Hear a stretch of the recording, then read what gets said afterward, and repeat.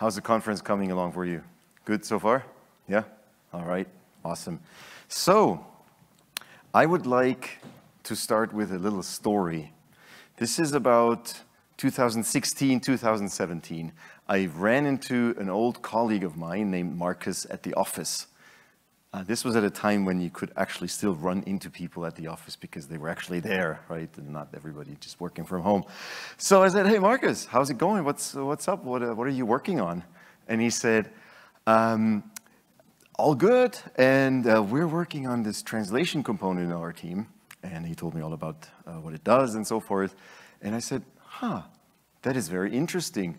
Have you spoken to Stefan? Because I think in his team, they're also working on something like this, translation component of some sorts.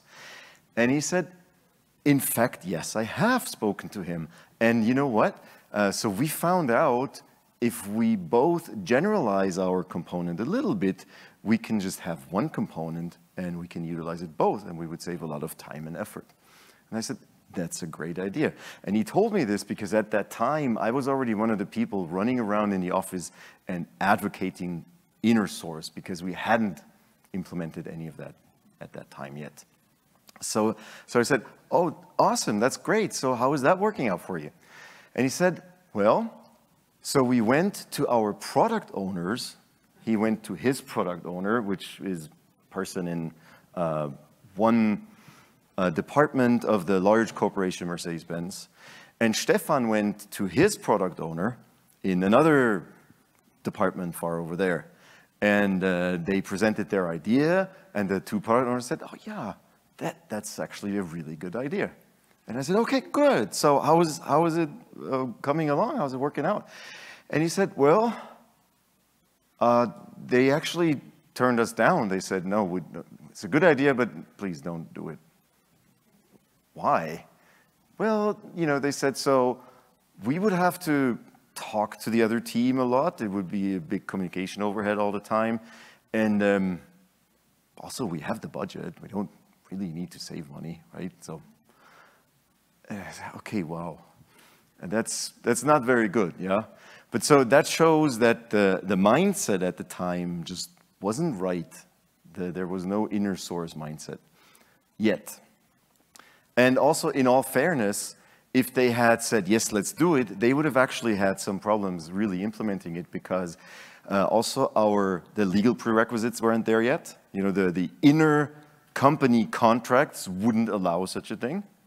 And also the technological prerequisites weren't there because everybody would develop software on their platform that they like best. And so exchanging code would have been possible, but difficult, right? So, what a dismal situation. But let's see, I would like to show you how we can turn this into a success story and how this would be hopefully totally different today, all right? So, we weren't doing inner source at the time. We also weren't doing open source, and a lot of us were advocating inner source and open source. You know, let's do inner source, and while we're at it, let's do open source because we weren't doing open source either, at least not in an organized fashion. All right, so finally this reached the very top, the senior executives and our CIO, and he said, you know, okay, we have to do inner source and open source. So it was part of our it became part of our IT strategy officially to do inner source and open source. All right, so the problems obviously only started then because we didn't really know what we were doing. So we got together, all the experts from IT, legal department, and research and development, and other people. And so at first we found out we don't understand each other, right? So I'm an IT guy, I assume most of you are as well, and you don't speak legalese, and the legal people don't speak IT-ish. So one of the first meetings was kind of funny. So the legal people, we met with them, and they said, so we understand that you guys want to develop software on our budget, on company budget, and then give it away for free. Clearly, we must have misunderstood because obviously that's not going to happen, and you can't be serious. And he said, you know, actually that's exactly what we want to do. He said, wow, really? What? Okay, and we sat down, you know, and we explained it to them why, and then they understood, and so forth. And so we went from there. So it was actually really productive and very interesting to try to understand each other. So beginnings are hard, right? But the first thing, I'm going to outline some of the crucial steps that we took to implement an inner and open source strategy. And the first one is create an internal awareness. You need to make people understand that this is what you need, right? And you can tell I'm a computer scientist because I start my enumerations with 0, right? 0, 1, 2. Okay. So then we had to go, it's part of the IT strategy, do it. So the first thing we did is create an OSPO. We didn't call it OSPO at the time yet. It's the FOSS Center of Competence.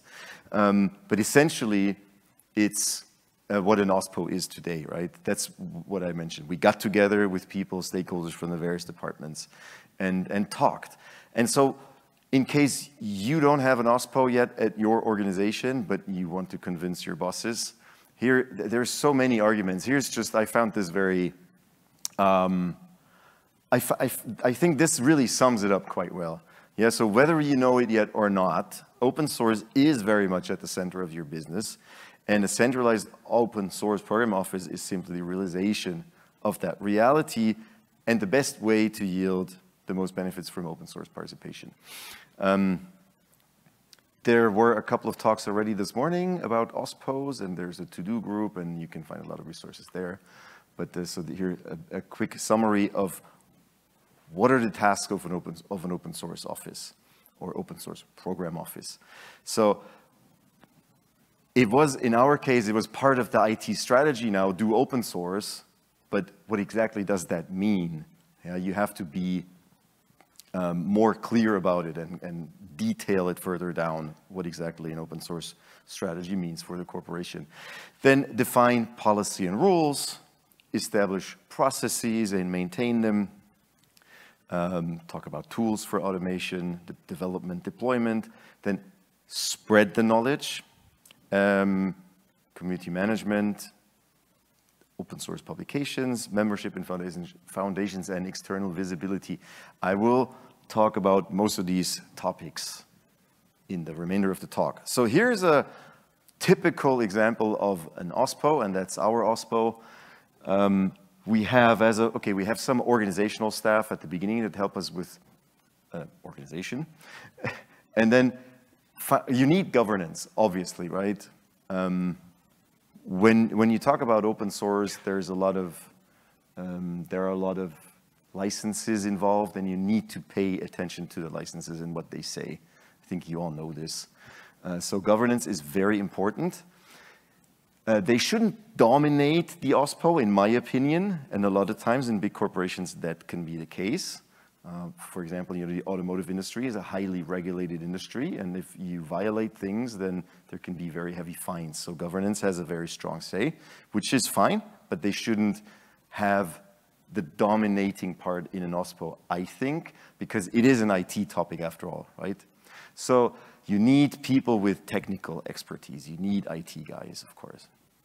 And sometimes overlooked, but very, very important, community management. Yeah. What is a successful open source project? That is an open source project that has a lively community, right? And a lot of people who are interested in a project and then participate and contribute and so forth. And such communities don't just develop out of nothingness. And a lot of people think, hey, if I have a good project, it will become successful. People will automatically know about it, right? And then I'll have a community. And yeah, you're laughing. That is obviously not going to happen. So community management is really important. Then we have FOSS coordinators in every business stream, is how we call it, or every business unit. We have at least one or maybe better two FOSS coordinators. So this is a typical multiplier role. They are the #1 go-to point of contact for everybody in the business stream if they have questions about open source or inner source. and they align with us. So we meet with them regularly, give them the news, what's going on, what are your questions, what are the questions from your department, and so forth, okay? This is simply because we can't handle all the requests by ourselves because it's a big corporation, a lot of people, a lot of questions, yeah? So this is a very successful thing. And this is a community in itself, by the way, the FOSS coordinators, because when we first started this with the coordinators, they would ask us all the questions, and now we have Teams on Microsoft Teams, and now they ask questions, and another coordinator a lot of times answers the question, yeah, and so they do this themselves also. We don't always have to step in, so that's really good. It really helps you. All right. Second, embrace FOSS. In our strategy, we said we wanted to embrace FOSS. What does that even mean? Okay, so we had to first think about what exactly is embracing FOSS. So here, FOSS, obviously, very quickly here, you use open source software. Keep in mind that even a company who maybe doesn't use open source software in their own development, maybe they buy third-party software that contain open source components. So that is also use. Okay, so I think these days everybody does this. Use. Then maybe you want to contribute something back to an open source project, or maybe you want to create or publish your own open source projects. Okay, so these are the three stages. And embrace FOSS, I think it's kind of obvious, means all of this plus more. And now we'll get to the more. Okay, this is the very good start, but really embracing has more to it. And I'll show you this. Let me just briefly say something about usage of open source. I mean, I realize I'm at an open source conference, so you probably have heard this before. So here the Synopsys open source security and risk analysis report. If you don't know it, I recommend that you take a look because it's quite interesting. They looked at 2,400 code bases, and they found that 97% of these code bases contained open source.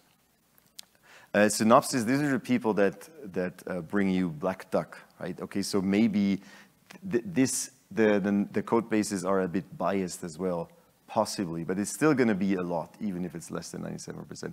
And they found that 78% of the code itself was open source code, right? So that's huge. And they divide it further down into various sectors of industry. And here, this is us, aerospace, aviation, auto, transportation, and logistics. And the number here, 97% is the same, but they said here only 60% of the, 60% of the code was open source. They also, by the way, found that 60% of the code had open source vulnerabilities. Yeah, this is completely not the scope of this talk, but it's something to keep in mind. Something really important. You don't want to ignore this 60% vulnerabilities. You all know what this can do, right? Okay, so now, use open source is kind of a no-brainer, but what about contribute or create or publish? Yeah, create and publish. You can say, well, we use so much open source software in our development, it would be nice if we contributed back something here and then. It's about giving back. We're a big corporation. We don't want to be freeloaders only. Yeah? Okay, so giving back is nice, but and it's the right thing to do, yeah? But you know what? When the economic times get tough, nice things, being nice, or especially it's the right thing to do and giving back are the first things that get dropped. Okay, so why does it still make sense that even in tough economic times you invest your time to contribute back? And along comes here this guy, Frank Nagel. He's a professor at the Harvard Business School, and he did an extensive study that very well done, I think, and he found that companies who contribute back benefit monetarily twice as much as compared to companies who only use open source, right? They benefit twice as much. Why? Because when you contribute, you go through a feedback process, right? Your code contribution or any contribution is reviewed, and then maybe a discussion goes on back and forth. And your engineers are going to learn a lot because they are talking now to the brightest and best developers out there. And this is like a continuous internal training program for your own engineers. And this is not just a one-time effect only that occurs at the beginning when you start getting involved in open source. This keeps on giving, and it just continues. All right, so here, now this is a really hard reason. This is a really good reason then you can show to your senior executives, hey, look at this study. We benefit so much more if we also contribute back, right? Don't drop it in tough economic times. All right, so 2 years ago, so this guy here behind me, this is Jan Brecht. He's the CIO of Mercedes-Benz. And once a year, he gathers all his senior managers in IT. And they get together for 2 days and they talk about IT strategy and important things. And 2 years ago, we had a little workshop slot for FOSS. And so we wanted... At the time, it was already part of the strategy, but there were still quite a few managers out there who were like, yeah, okay, sounds good, but I'm not sure exactly why I should do this, and what's the point, and so forth. So we did this little video. It's 2 minutes long. I'm going to show it to you. This just, why should you embrace FOSS? Okay, here we go.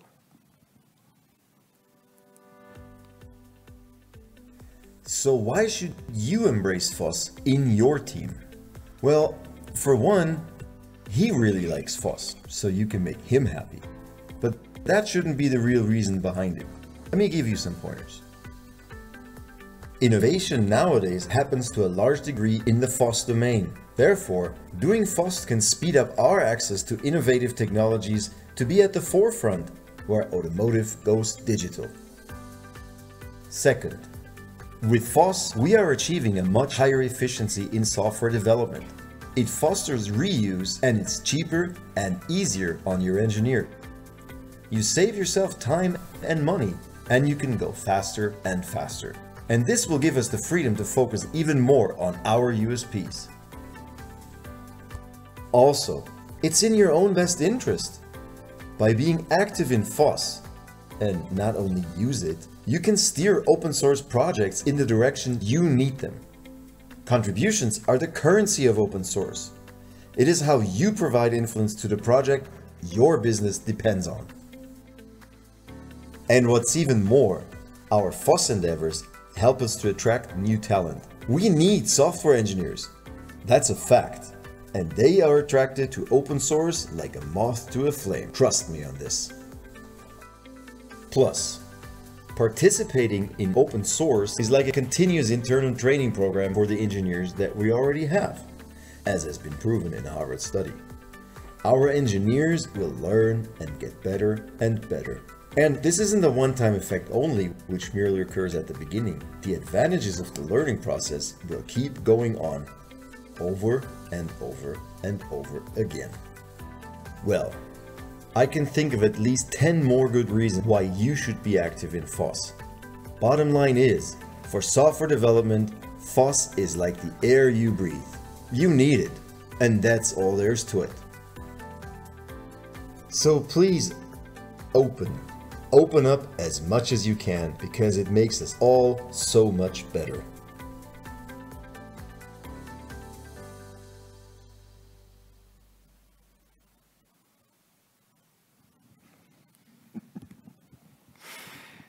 Okay, so thanks for the smiles. You can rely on the fact that the managers still remember this. They don't maybe remember all of the things I said, but they remember it as such, and then they can go back to, hey, wait, there was this video with this guy with the endless cup, and yeah.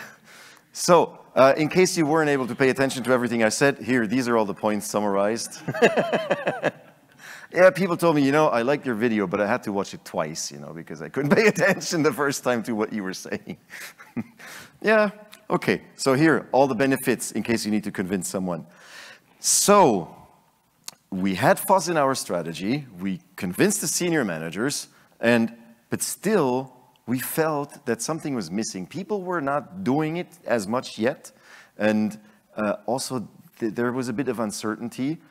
So engineers would ask, but can we contribute back to open source? Is it okay? Can we publish our own open source projects? Because a few years before, that wasn't the case. We weren't allowed to do that, right? So what we did is we created the Mercedes-Benz FOSS Manifesto. So namely, a colleague of mine and myself, we sat down together and we wrote up these rules and guidelines to proclaim the importance of free and open source software for a modern tech organization. So the FOSS Manifesto has 3 parts: preamble, company principles, employee principles. And the goal is to facilitate the change, the cultural change, basically, because that's the most difficult part usually. All right, so let me show it to you. Oh yeah, maybe it can serve as an example for other companies. I'll get to that. So here's the preamble. The preamble is sort of a solemn note to set the stage. And it says here, this comes from the FOSS Center of Competence and also the CIO. So that means, you know, it's actually valid. You can rely on it. And our CIO, he in turn showed it to the board of management of Mercedes-Benz, and Ola Kelenius, the CEO, and they endorsed it as well, which is important, you know, because you can't make claims about how employees can use their working time, which I'll show in a moment, without having C-level involvement, right? And also, so a lot of managers came to us and said, hey, wait a minute, you can't say this. I mean, did every manager on every level endorse this? And I said, no, but Ola Kelenius, our CEO, he endorsed it. I think it's valid. And they go, oh, okay, good, yeah, fine. Okay, so here, these are the company principles. They give the expectations of the company for our engineers. So Mercedes-Benz shall support and encourage the employees to use, contribute to, and create FOSS projects both in open and inner source endeavors. I realize that FOSS projects and inner source is kind of contradictory, but that was the best wording that we found, so in order to not make it too complicated. Mercedes-Benz shall allow the appropriate time for its employees to participate in FOSS activities. So can I take the time? Can I do it on company time? Yes, of course you can, you know. Please do it. So it doesn't only allow the engineers to do it, it actually sends them on the mission to do exactly that. Mercedes-Benz shall encourage and facilitate learning and advancement of its employees through FOSS. I think that doesn't really need any explanations. You know, go to a conference maybe. Maybe give a talk even. And so take the time to grow and learn with FOSS. And then promote the visibility in open source communities. For example, become part of foundations. I will get to that in a moment as well. Here are the employee principles. So an engineer shall look for open and inner source alternatives before writing custom code or using proprietary alternatives. So this says FOSS first, right? Before you invest time and money in something else, look if there isn't already something out there. You shall, as an engineer, be active in inner source, and you shall contribute to open source projects within the scope of the day-to-day work. Okay, so here you have it. Please be active in open source and in inner source. And then here, this number 4 is sort of a mini code of conduct. Remember that how you behave in open source will reflect back on the entire company, so be nice. Okay, that's essentially that. All right. Where can you find the FOSS Manifesto? It is on our open source landing page, opensourcemercedes-benz.com, and here in the top right corner there's the manifesto. You can read it, and the FOSS Manifesto itself is open source, which means we have put it under the least restrictive license, a Creative Commons 0 license. It points to a GitHub repository. You can take this maybe as a blueprint for your own FOSS Manifesto, if you think that's something that your company might like. You can alter it in any way you like. You can add things, change things, and you don't have to credit us. It's yours to use. okay? And so some companies have already followed suit. A couple of months ago, the Continental AG, not the airline, but the automotive company, it's one of the biggest automotive companies in the world. They have adopted it based on this here, and you just change it according to their company. And last week, Siemens announced publicly they have published the Siemens FOSS Manifesto. So that is really cool. Hopefully, maybe more companies will take it over. I have heard rumors of a few more, and so I'm curious to see. So the point here is, I hope that this can really help advance FOSS in the industrial world, in big companies or small companies, right? Okay, train your employees. Now, once you have all these FOSS processes in place, you need to tell your employees about them. And so we have created a few trainings. I realized there are a lot of trainings, for example, of the Linux Foundation that are quite useful. But here, these trainings, they're with Mercedes-Benz specifics, in terms of rules and guidelines and legal and compliance to company rules. Okay, so we have the awareness training. That's very basic. It just says what is FOSS and why. Everybody in IT has to take this. And every engineer in IT who does software development has to do the use training. Tells you about license compliance and what to take into consideration and so forth. And then when you contribute to other projects, here are some additional rules and what is community management and so forth. So that's here. And then create if you publish your own. And lastly, we have a training about inner source. On top of that, we have a FOSS wiki, which isn't an actual wiki in the sense that anybody can change every sentence, because some of these have legal references and importance. So, but it's like our #1 go-to source for all things related to open source. Yeah. So, foundations and sponsorships. So we're members of a few foundations. For example, we're strategic members of the Eclipse Foundation, and we have recently joined the Software-Defined Vehicle Working Group within the Eclipse Foundation, also strategic members. And this is a great example of how open source, how big corporations can benefit from collaboration with other industry companies in open source. So there's Volkswagen is there, and Microsoft, and Bosch, and lots of others. I think we're now, I'm not sure if we're at 100 members yet. Sorry, I don't want to say anything wrong, but it's taking up a big momentum, big speed. And imagine we can't talk to Volkswagen about everything, but we can talk to them in open source about everything related to open source. Yeah, and so we want to develop things together that, say stuff that everybody needs and that doesn't have a competitive advantage, and so develop together in open source, right? And so there are a lot of, not just automotive companies, by the way. I mentioned Microsoft, and there's a lot of others. Okay, so this is a really great example how FOSS can and will benefit big companies like that as well.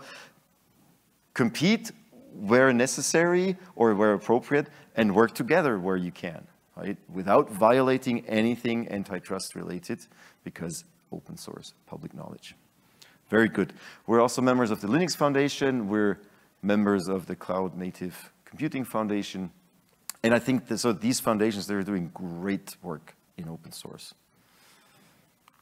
We have also, here's another thing where we try to give back, and that is sponsoring. So we financially sponsor projects through GitHub sponsors. So that means if you go to github.com/Mercedes-Benz, you can see something like this. Mercedes-Benz is sponsored 34, I think right now. Currently the number is a little bit lower because some sponsorships have expired. We're right now in the process of doing the next round of sponsoring. So if you check back in a few weeks, it should have a significantly larger number. Okay. So sponsoring open source, it is about appreciation and giving back, but it's also, it helps to ensure that the projects that we rely on, that they will still be around tomorrow. So it is in your own best interest to do this, right? So I think it's actually a great thing. We get phenomenal feedback from the community. And it's not even just the money. You know, most people are happy when you give them free money, but it's also the appreciation. So we get feedback like, hey, wow, I am overwhelmed by, I didn't even know Mercedes-Benz is using my project, and now you're doing this and you're giving me money, and thanks so much. Yeah. It gives me the kick to continue working on this open source project. Thank you for the recognition. And one person said, hey, we wanted to sponsor them, and they didn't have a sponsor's profile set up yet. And so we said, hey, if you set up a sponsor's profile on GitHub, we can sponsor you. And then like a couple of months later said, hey, thanks for the money, but also like 10 other companies are sponsoring us now. So it kind of worked out for them. Let's see how this is working. You know, I think if more and more companies do this, then it can really help to make open source more sustainable. We all know the stories about you know, overworked maintainers that do this as a side project for free, and that's not right, that's not sustainable, right? And so if more and more companies do this and everybody contributes a little bit, then I think that can help a lot, and we can change the open source world. I'm serious. All right, let me see how we're doing time-wise. We have until 15. 5 minutes, okay, good. I have a couple more slides. It will take me 2 minutes to finish up, but let me take questions maybe now, if you have any questions. Okay, and then I'll just finish up real quickly. Yes? Oh, sorry. Yeah. Thanks for sponsoring the FIPS certification for OpenSSL 3.0. Yeah. There's a lot of people who are going to benefit from that work. Okay, thank you. Thanks.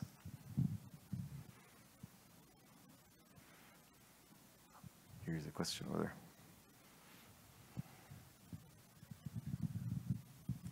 From an organizational standpoint, how connected is your OSPO to some of the functional groups like procurement and HR and security and so on? So we are talking to each one of these that you mentioned for various reasons. So HR, and okay, we're talking to each of these departments, but the collaboration is not yet where we want it to be.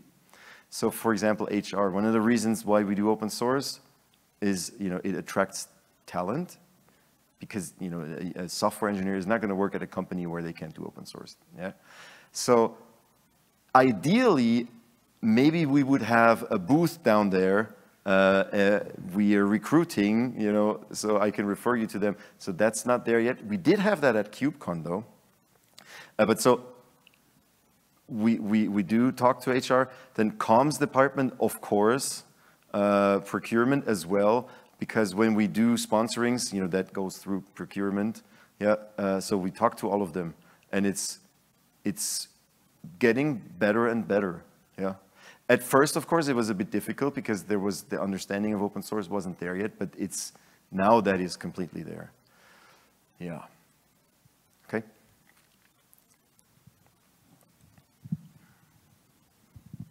Hi. You talk about compete where possible and collaborate where possible. Do you guys have sort of centralized decision about what is your competitive advantage versus what you can collaborate on, or is that on a per manager, they decide? Sort of what sort of strategy do you have to manage that problem? Okay. So as far as I know, there are certain things where it's clear that this is, you know, competitive. For example, autonomous driving.